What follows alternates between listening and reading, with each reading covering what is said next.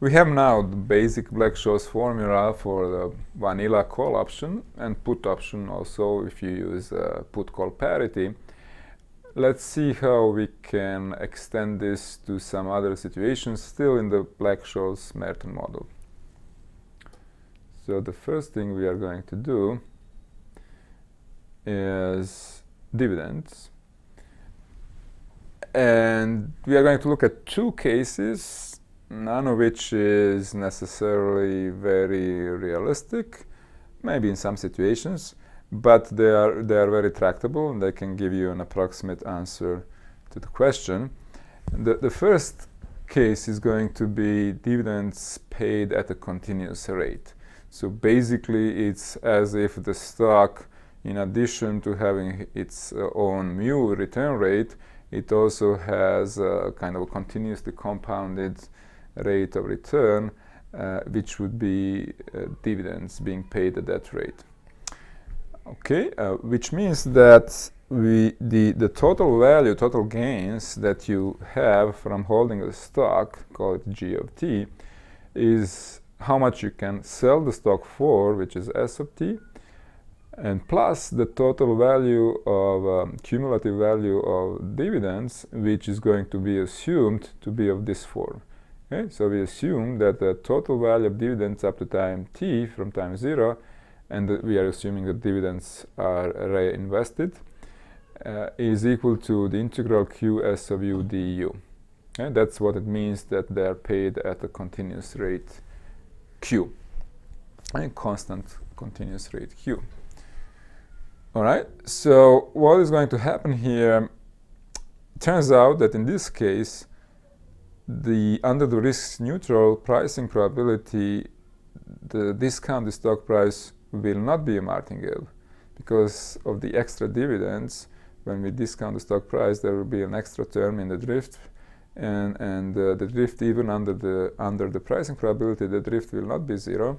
And therefore the discounted stock price is not a martingale. So what we have to do, we have to make the discounted wealth process a martingale. We know that always works. If we can do that, that's our pricing probability. Let's look at the wealth process. The wealth process is going to be, the dynamics of the wealth process is here.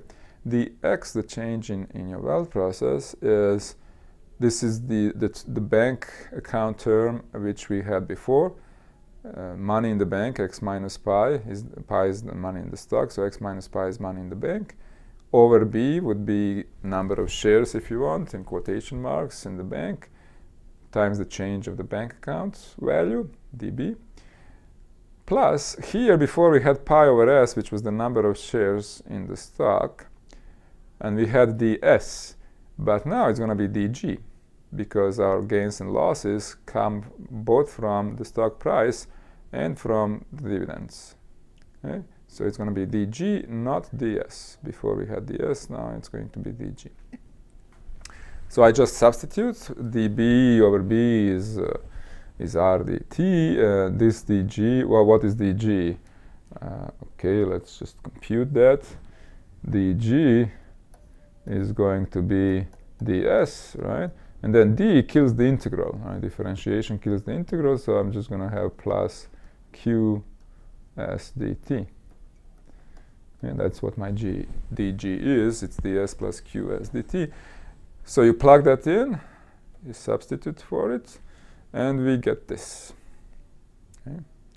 We get this, which looks the same as before, except there is an extra, we add to the mu, to the return rate of the stock, we add the rate of the dividend rate, which is intuitive. If I'm holding pi, the amount in the stock, not only am I getting the benefit of the return rate, expected return rate of the stock price, but also the dividends.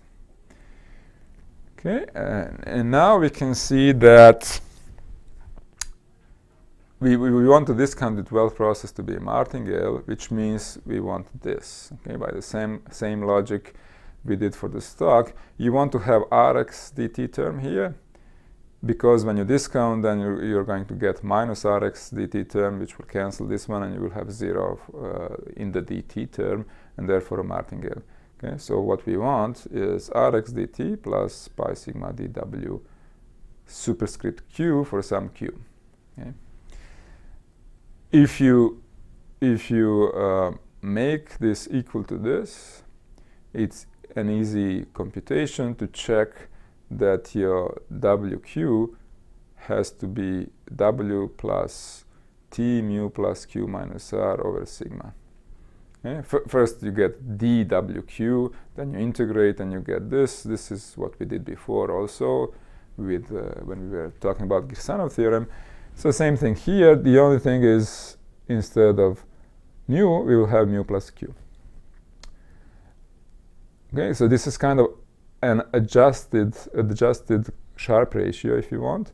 It's x return of the stock plus the return of the dividends minus the risk-free return over the standard deviation of the log returns over the volatility of the stock. Okay, so it's very similar to before. Everywhere where we had mu, I have mu plus q now. Fine. So I know now how my WQ looks like. But that means that I can also see how the stock looks like under the pricing probability. Okay? So how the stock looks like under the pricing probability. And again, it's a simple algebra to show that the stock looks like this. Okay? So if the stock looks like, if you are in the Black-Scholes model, okay, so if ds is equal to s mu dt plus dw, then from the previous slide, you can see that the w is equal to dw superscript q minus mu. This is a mess here, so minus mu plus q minus r over sigma dt. Right, so if I do that and replace dw here by this guy, mu and mu will cancel, but I will have r minus q. Sigma and sigma will cancel. There is a sigma missing here. Okay. Sigma and sigma will cancel, mu and mu will cancel, but I will get r minus q here. Okay, so the Black-Scholes model for the stock under the pricing probability becomes this. It's r, mu gets replaced by r minus q. So before we had just r instead of mu, now we have r minus q. This is just because, in theory, the stock, when it pays dividends, to have no arbitrage, the stock value should immediately go down by the value of the paid dividends. And since here the dividends are paid at time dt, the dividend is exactly s times q dt. We are just subtracting the dividends here. Okay? When they are paid, you subtract them from the stock value. That's the intuition. But the mathematics is as what I explain here. Okay, so we have this for the stock. And then you can either do the partial differential equation method, or you can do the martingale pricing, risk-neutral pricing method. We know now that everywhere where we had r in the formulas for s, we have r minus q. Okay? I'm going to show only the partial differential equation way, but it would be similar as before using the martingale pricing, risk-neutral pricing. All right, so before we had in the partial differential equation, Black-Scholes partial differential equation, we had r in two places.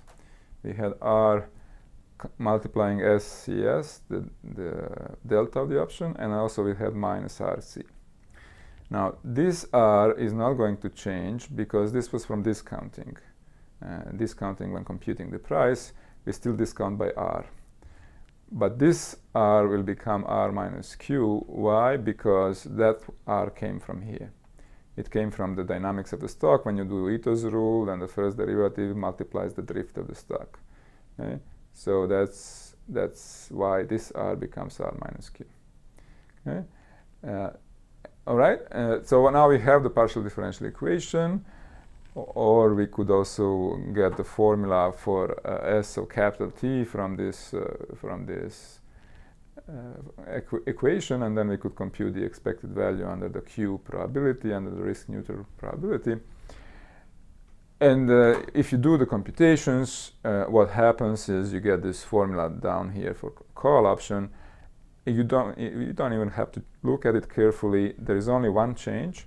Wherever you had S before, now you have, which was the current stock price, now you have S times e to the minus Q times time to maturity. Okay, so wherever we had S, now it's S discounted by the dividend rate.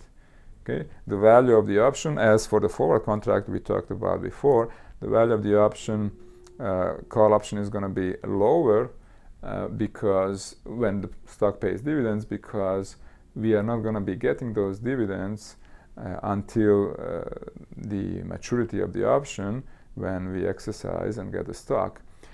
But we are foregoing, we are missing on those dividends before, and therefore the value of the option is actually lower if the stock pays dividends compared to when it doesn't. The way it's lower, you reduce the stock price by discounting it with e to the minus Q capital T minus lowercase t. Okay, so otherwise the Black-Scholes formula looks the same. And okay, here I had S. Now when I do S to this exponential, the log will kill the exponential, and I get this minus Q t minus t in here. Okay? So there is an additional minus Q here with this R, but not with this R, because this R came from discounting. Yeah, that's all that happens. Easy enough. We compute the dividends. The option pricing formula with continuously paid dividends. Let me also tell you about discretely paid dividends. I'll just tell you the way the formula is obtained without proving it. Assume now the other extreme, in which the dividends are paid discretely at known times with known values, which means that it's completely deterministic. We know the dividend payments in the future. Therefore, we can compute the present value or the discounted dividends, and we denote it by the bar of t. Okay? So you still use the same Black-Scholes formula, except you replace S, the stock price, by S minus discounted dividends. Okay, this is consistent with the Black-Scholes model, but in a slightly different form. In this case, if you look at the process SG, which is stock minus the present value of dividends, if you assume that that process follows Black-Scholes model, then the way to price the options in this model is by simply putting in, instead of S into the option pricing formula, just put S minus discounted dividends minus the present value of dividends. Okay? You still reduce the stock price, but you reduce it by subtracting the present value of dividends rather than by multiplying by the exponential to the minus rate of dividends. Okay, and that's how it works with dividends.